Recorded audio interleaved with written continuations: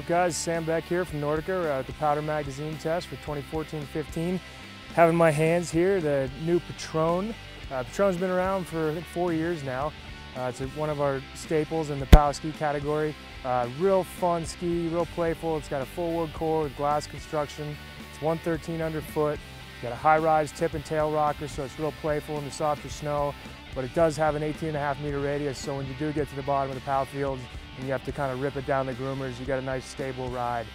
One of the things that helps keep this ski so stable is we take our side cut well past the point of contact, so the higher edge angles you get, the more stable your tip is and the longer running area you have on the snow. So it's just a real fun, playful, stable ski that's great in the pow, but when you end up on the groomers in the bottom, you can have a good time there too.